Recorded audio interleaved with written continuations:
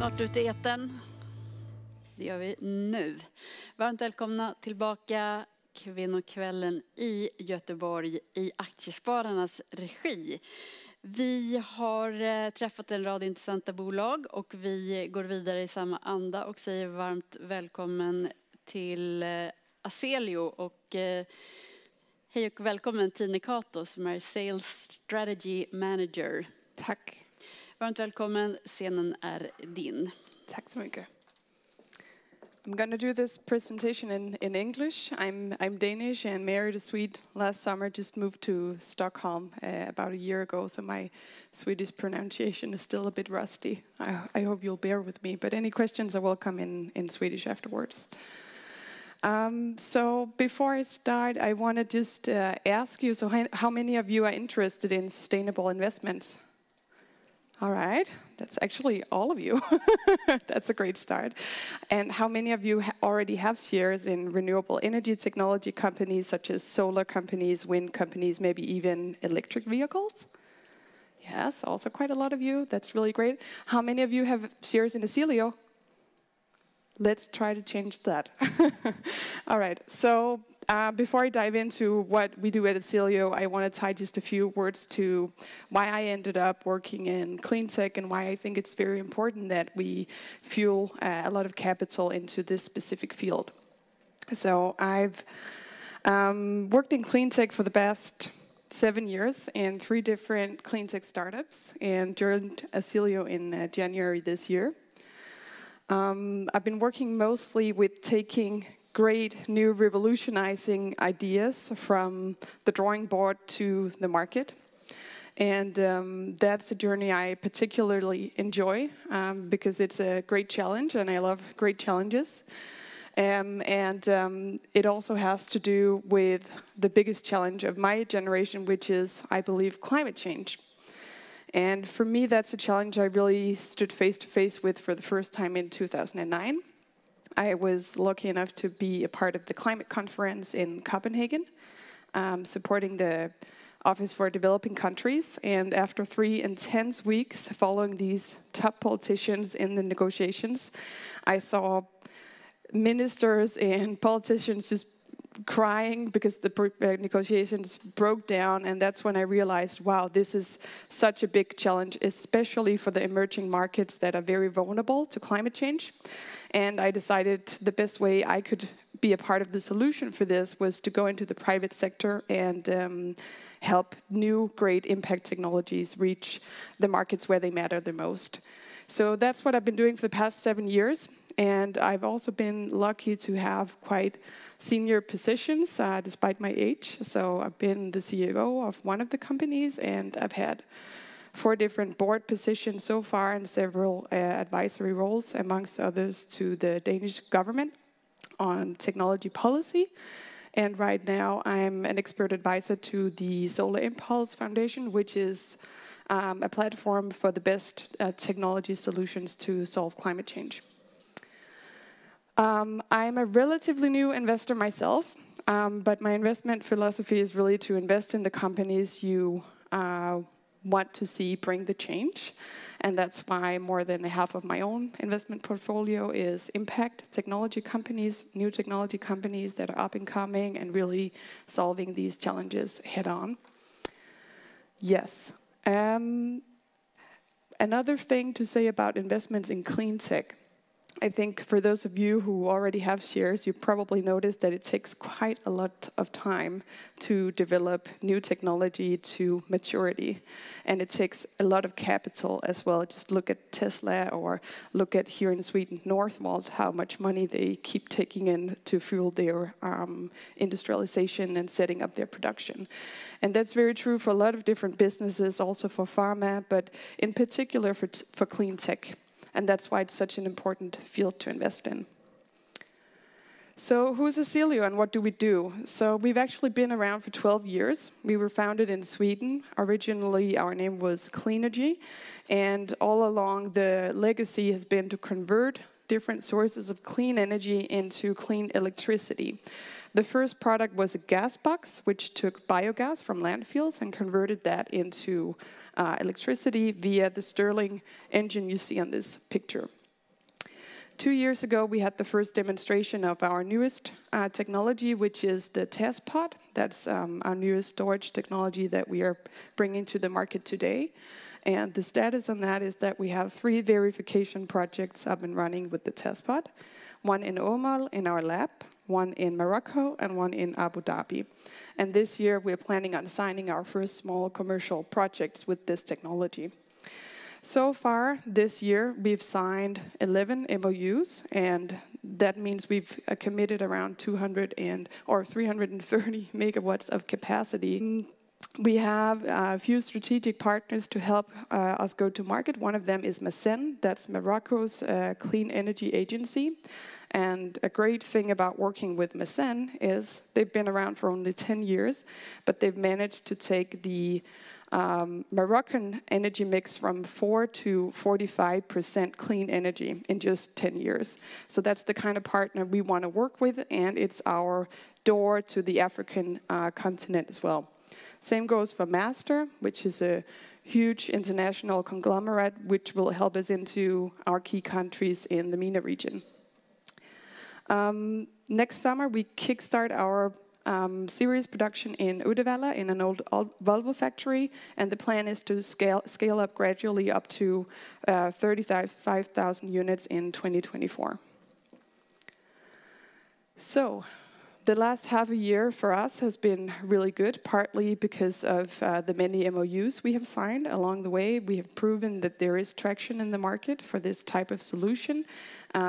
We, about a month ago, completed a new rights issue and took in 270 million SEK to fuel this industrialization that we are starting on now. And that has resulted in a share price which has just climbed and climbed. And curiosa here is that Azelio is actually the best performing share in my own portfolio, just saying. So what kind of challenge are we addressing at Azelio? It has been called the world's biggest business opportunity to invest in climate tech solutions. And the International Energy Agency says we'll need to invest some $22 trillion into fueling these renewable energy technologies for the clean energy transition towards 2050. And the reason for that is to stay below the 1.5 degrees Celsius, to stay away from inevitable global warming effects. So there is a lot of business opportunity here in taking part in that clean energy transition away from fossil-fueled powered energy today into solar, PV, or wind-powered electricity. And apart from that obvious challenge and the money that goes into that, there are a lot of countries in the world where they are not connected to the grid, or they have weak grids, and that's a challenge if you're a business owner, if you have a factory, if you're trying to produce something, if you're running a farm, and that's the kind of people that we help with our solution. This is an illustration of what the solution actually is. It consists of 2 parts. There is the storage part, which is on the top of the page. You can imagine a big chunk of aluminum, basically. And the way it works is that you take electricity from, for instance, solar panels, and then you heat up the storage part, the aluminum. It's heated up to 600 degrees in a very well-insulated tank.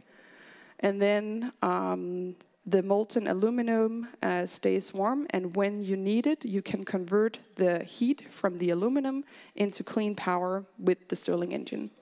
So that's how it works. Those are the 2 components, the storage tank and the engine. And what it delivers is 13 hours of energy storage. Why is that so revolutionizing? Well, other energy storage technologies such as lithium-ion, which is the commercially viable solution on the market, offers 4 to 6 hours. So that means if you charge your storage solution during midday from solar panels, you can store that electricity for until the early night hours. But with this kind of solution, you can have access to clean power 24/7. And that's quite a interesting solution when you look at the commercial and industrial segments. People who need power 24/7 for mining, for industrial processes, well, basically any kind of client who need to power their facilities 24/7 will need a storage solution with more than 6 hours of storage. The reason why storage is important in the clean energy transition is you can deploy so much wind, so much solar, but at the end of the day, the sun doesn't always shine and the wind doesn't always blow. So what do you do then at nighttime or when the wind is low? Well, the truth is today people power their countries or industries with fossil fuels. In my home country, coal still today, which is sad. So if you can store the surplus electricity from wind or solar during the day, you don't have that problem. So that's why it's a vital part in that transition. Another great advantage with this technology is it has zero degradation and zero emissions. We just published a life cycle assessment on our technology, which looks into carbon emissions in the production, lifetime, and decommissioning of the product. And it has a significantly lower carbon footprint than, for example, lithium-ion and, of course, diesel generators, which is the benchmark technology used out there, which is the technology that we are replacing right now. No degradation basically means you don't have to swift out the product during its 30-year lifetime, as you do with lithium. So it doesn't get worse in performance, that there's no degradation in performance. The target markets we're aiming for with this solution, well, our drivers are basically a few things. One is good solar radiation resources, because the installed solar PV capacity is driving the need for storage. So that means in the countries where you get a lot of effect from your solar PV and where they're installing a lot of PV, that's where we want to go. And those markets count the US, Australia in the developed world, MENA region, that's Middle East, North Africa, as well as Latin America. The end users or the people who buy this type of solution or benefit from this type of solution, we have a few key segments that we're focusing on. We're focusing on mining, agriculture, resorts, oil and gas, hospitals, refugee camps, and existing solar PV plants. The way that we go to market is with strategic partners. We can't go out there and sell to every farmer in the world, then we'll run out of money very, very soon. So we go to big strategic partners like EDF or Total, people who have the project development capacities and the financing to help us finance projects with our technology. At the end of the day, this is renewable energy infrastructure, and our technology is one component in that energy mix. So you'll need solar PV, you'll need the storage, you'll need distribution, you'll need control systems. So it's a part of a bigger project solution. So what we are planning on is to go to market via these strategic partners who will help us identify the projects for us in our local markets that we have identified. And we are planning on producing up to 300 megawatts of capacity in our Uddevalla factory from 2 years from now and onwards. And right now we have the 330 megawatts of committed capacity already, and about 4 gigawatts of interest from the market, which is in our current sales pipeline. So that is what it looks like right now. That's all actually about Azelio, and I hope that you got some interesting insights into clean tech and what we're doing in the company in general. I think it's a very exciting journey that we have ahead of us, and there's a lot of market traction, so I hope you'll continue following us in the future.